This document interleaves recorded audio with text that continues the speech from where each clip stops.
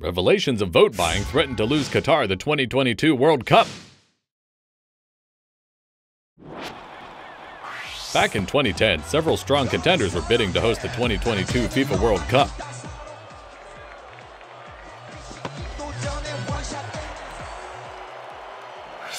But Qatar came out of nowhere and scored the rights to host the tournament, surprising absolutely everybody.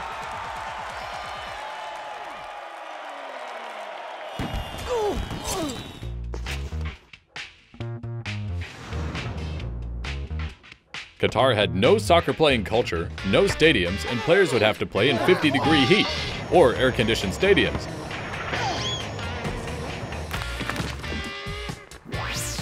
But one thing Qatar has lots of is money.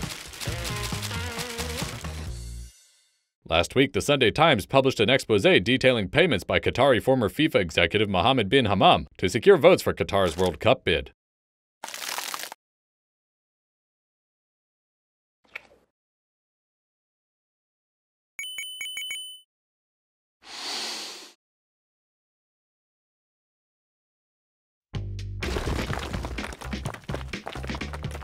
The revelations of corruption have given Australia, England, and the US new hope of snatching the 2022 games back from Qatar.